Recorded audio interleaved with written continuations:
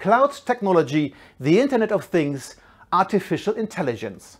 The way we work will change dramatically over the next few years.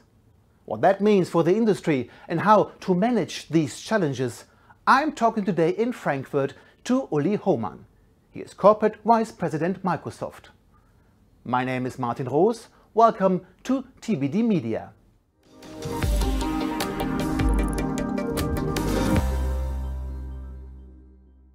Uli, welcome. What are the most pressing challenges manufacturers face today, and how are they addressing these challenges? I think everybody has agreed or is agreed that the new technologies like cloud, AI, IoT are necessary to really get to the next step in productivity.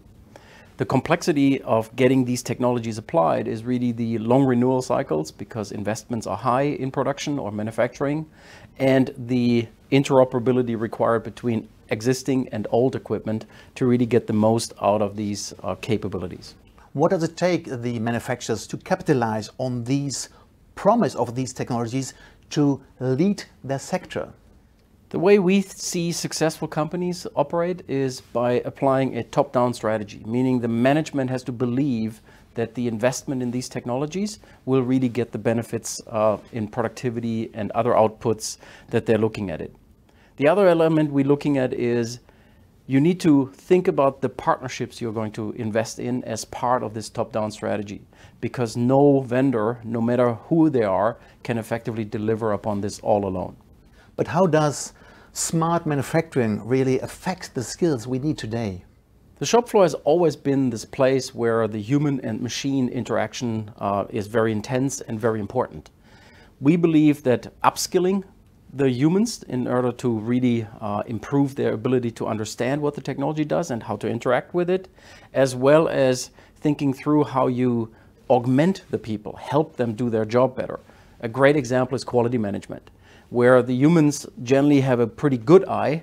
They cannot really measure by millimeters or whatever the measure element is, what the Spaltmaß between two elements ought to be. Therefore, augmenting this with a camera that can use AI to continuously measure the distance is something that will help improve the quality, while at the same time allowing the operator to be more effective at the overall quality task. But people around the world, business people around the world, they even fear the loss of control as they see how the industry is changing by digital technologies. How would you address these concerns? The best way to deal with concerns like this is to be transparent. Write down what you're doing, when are you going to do it, and what are you not going to do.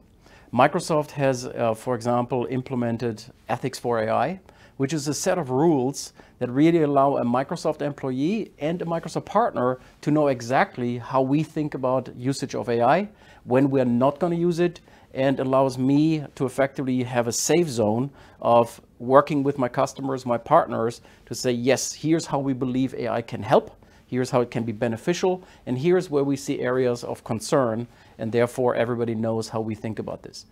We believe actually that community or the society at large needs to start to think about rules like that, ethics of AI, to really move forward with these technologies in a safe and consensual way.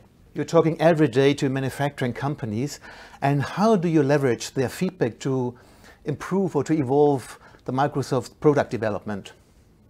Well, that's my job, and I really enjoy tremendously spending time with our partners, customers, to think about this. I think the best and most profound example, especially in this manufacturing context, is the all-up security model. From new chipset designs like Azure Sphere that really build security into the hardware that sits at the bottom of any investment in machinery, all the way to enhancing our Azure-focused security center to also include machines, sensors, cars, or other IoT scenarios. That was really an innovation that was driven by our partners and customers.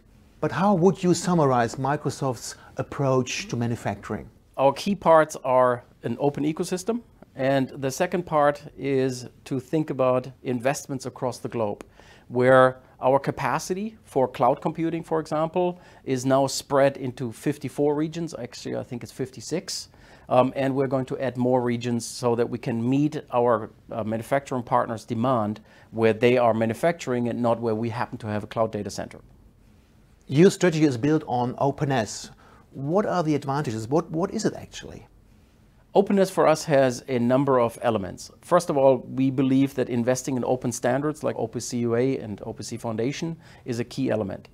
The other complementing one is open source. For example, our Industrial IoT stack is entirely open sourced so that our partner ecosystem can take a look, participate in improving it, and also utilizing it in their own systems. And last but not least, we believe that open data is another element of how you really bring together an open ecosystem so that the partners, the manufacturers, and other elements in the supply chain can work together in a seamless fashion. You co-founded the Open Manufacturing Platform. Why did you do that, and what is it exactly?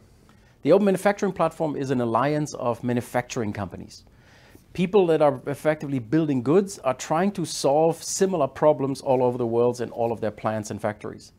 And the Open Manufacturing Platform is designed to help those manufacturers apply standards like Industry 4 or utilize OPC Foundation investments in driving forward their manufacturing productivity. And the output is use cases, reference architectures of really applying these standards in manufacturing contexts so that the industry community that supports those partners can then build products and services around those use cases and reference architectures. Can you give an example, a concrete use case? BMW, as one of the co-founders of OMP, has implemented a great example of how we think this ought to work. In one of their plants in Germany, they replaced an existing autonomous driving logistics system in-house in the in-factory with a new one, which was composed out of multiple vendors using a mixture of open source and open standards. And these vendors had not necessarily worked together and pre-integrated it. They actually worked in the context of BMW and really built out this end-to-end solution in a plug-and-play kind of fashion. So the future sounds gorgeous. Thank you very much for talking to us, and good luck. Thank you.